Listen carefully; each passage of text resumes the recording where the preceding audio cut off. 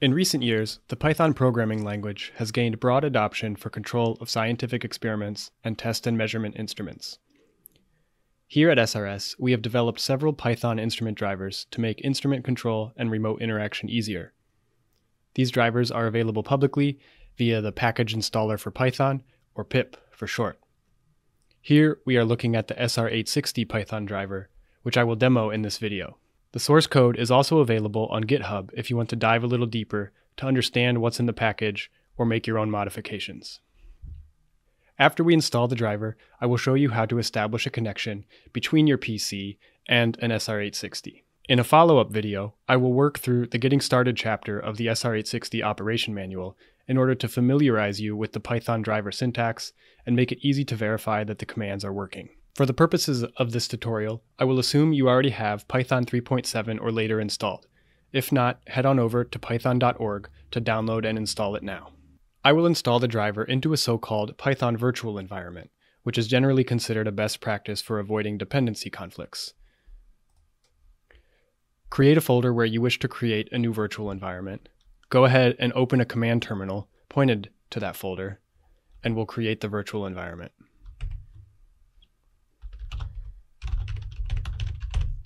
This command uses the Python module named venv to create a virtual environment of the same name. When I execute that line, you see that a folder with that name is created in our working directory. Go ahead and activate the newly created virtual environment.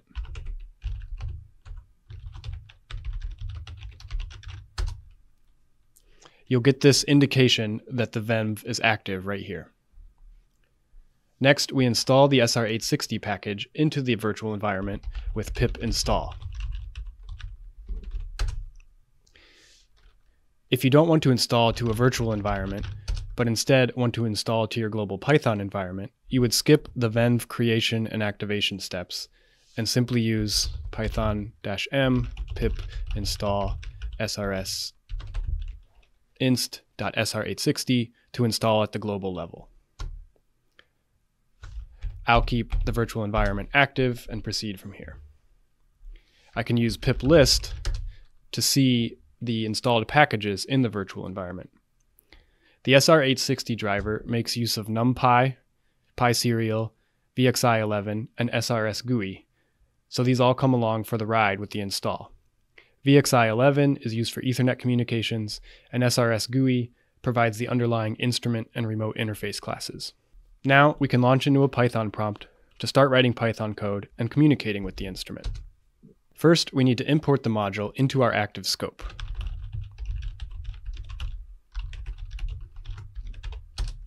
And then we can create an SR860 object. In object-oriented programming languages like Python, this is called instantiating an object. I'll give it the name Lock-in and use the SR860 constructor, just a set of empty parentheses, to create an SR860 object. Here's the physical lock-in that I'll be communicating with during this demo. Once the object has been created, you establish the remote connection using the connect method. This requires the interface name and address passed as strings. For example, to connect using RS-232, I use the serial interface name, and then for the address, I can open Device Manager and see that COM7 is being used by the USB to serial adapter plugged into this PC. So I pass that as the address string here.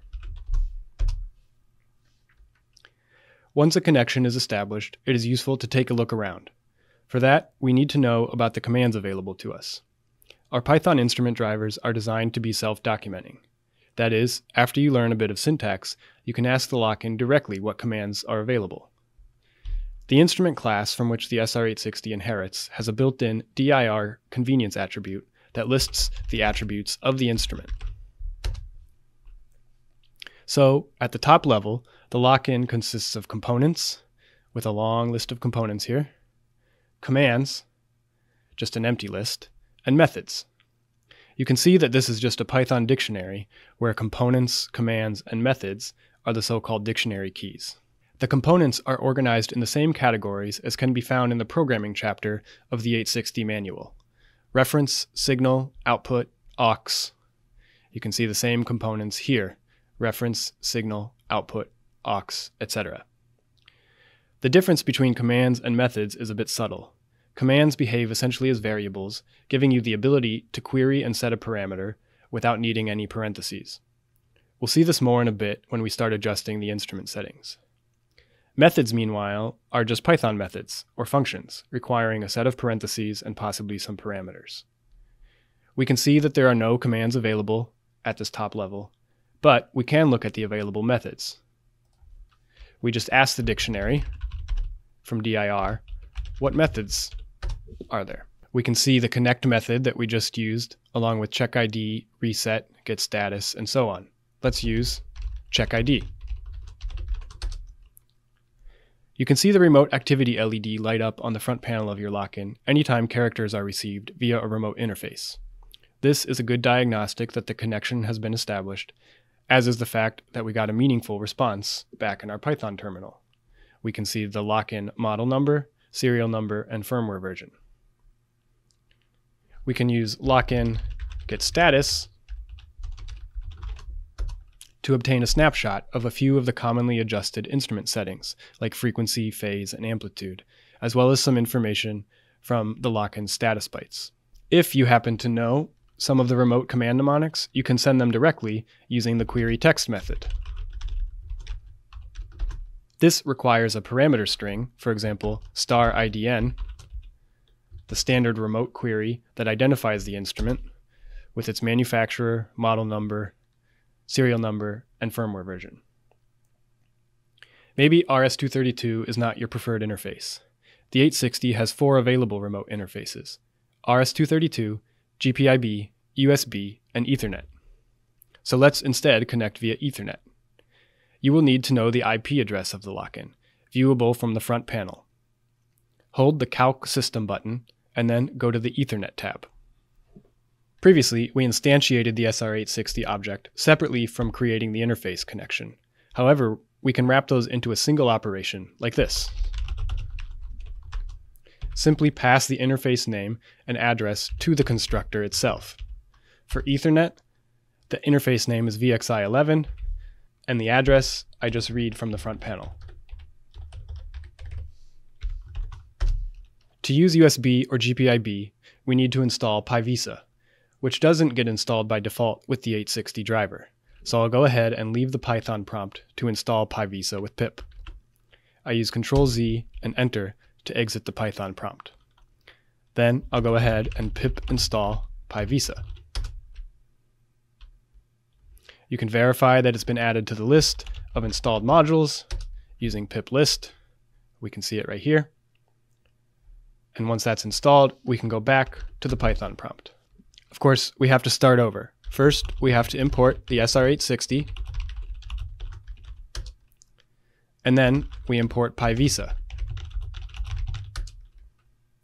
We can view the available Visa resources as follows.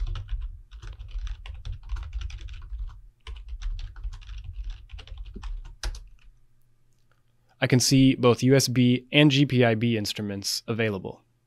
So we can connect as before by passing the interface name and address to the constructor. Now, the interface name is Visa, and let's use the USB address. We can use lock-in checkID to make sure that worked. And similarly for GPIB.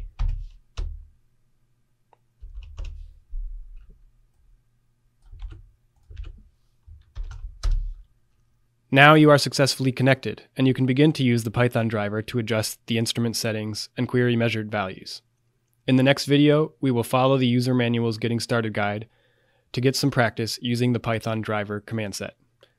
See you next time. Thanks for watching.